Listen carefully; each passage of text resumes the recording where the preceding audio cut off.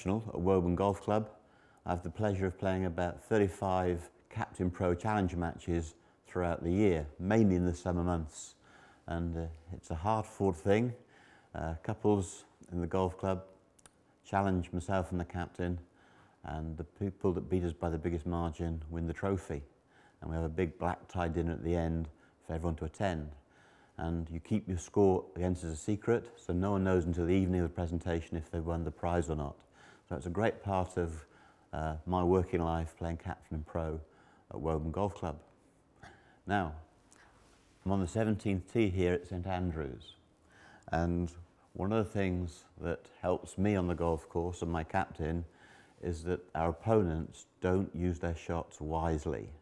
In other words, they come to stroke index 1, the toughest par 4 on the course, and they try to hit the green 2 and make 2 putts, and invariably that leads to a disaster. If they were wise enough to play it as a 5 net 4 on stroke index 1 generally will win the hole about 65% of the time. Now, the same is true here of the 17th. I'm going to just let this fly by and see the whole hole from tee to green. On the right, we have the Old Course Hotel, and lower down the black wall and the eaves are the silhouette of the old railway sheds. The railway sheds were taken down many years ago, but the historians made sure that the profile of the buildings reflected the old-fashioned railway sheds. So as we go down the hole, the fly past, okay, we go over what was the railway sheds. There's a dog leg to the right, and as we know, the famous green is set against the road at an angle. So it's a very tough hole to make 4 on. Now, Bobby Jones, a great American golfer who won the Grand Slam in 1930. He won the British Open, the US Open, the British Amateur and the US Amateur all in the same year. When he first played St Andrews as a young man, he walked off and with great frustration. And he came to love the old course and the old town itself, and the inhabitants of the old town came to love Bobby. He understood that the par of this hole is 4.5. He would play it from the tee, just get it into play. He would play out to the right-hand side of the green, as near to the road as he could, and leave himself a chip and putt. So he reckoned that if he played it a 3-shotter, on 2 of those 4 occasions, he'd chip and putt for a par. So as long as he played the hole 4 times in 2 over, he felt he was level with the field. Now with a Bobby short game, he may get up and down 4 out of 4 and play it in par. So let's see if I can take a leaf out of Bobby's book. I'm going to hit my shot over the edge of the railway sheds and land the ball. I've got the whole of Scotland on my left. What I mustn't do is lose the ball to the right.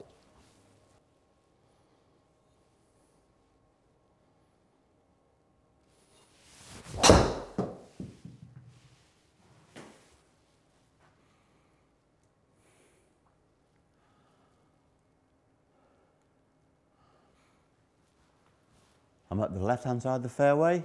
I'm in good shape, and even though I've hit the fairway, you can see I was quite close to the hotel with the initial flight of the ball. There's a little bit of a risk.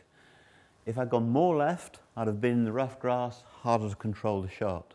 So I've landed on the fairway at 17, the left-hand side. You saw my tee shot was closer to the hotel than was comfortable, and therefore to get the ball right side of this fairway is very difficult.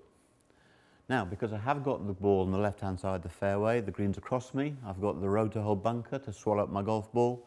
If I go big, I go onto the road, and very, very hard to make 4 from the road. So I'm going to go, as Bobby Jones did, I'm going to aim out well to the right and try and leave myself a shot up the green.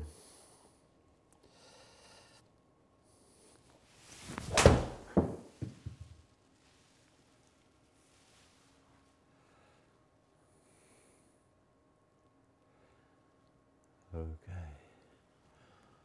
so you can see now,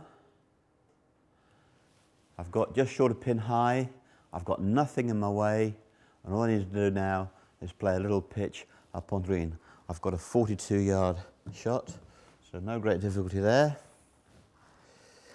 The flag's towards the back of the green, so I'm not going to play an open stance shot, I'm going to play a square stance and get the ball to release. 42 yards.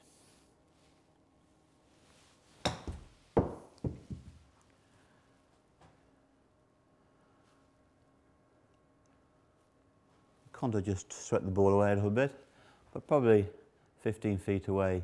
Yeah, I'm 15 foot from the hole, so 2 putts for a bogey. Now, if you're a golfer with a golf handicap and you had a shot playing me, then you've got a chance at a 4-net 3. But if you've made a 5-net 4, you've certainly thrown down the gauntlet for me. So there's the secret. If you've got a shot in the hole in match play, use it.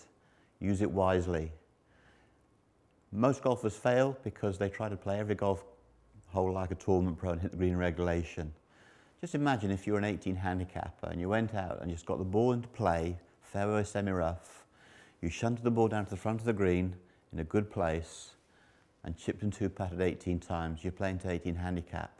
If you can chip and putt on 4 of those 18, then you're playing off 14 handicap. And you haven't hit a fairway, you haven't hit a green. So remember, you're not a tournament pro, you're an amateur golfer, you've got a handicap, use the shots that you're given.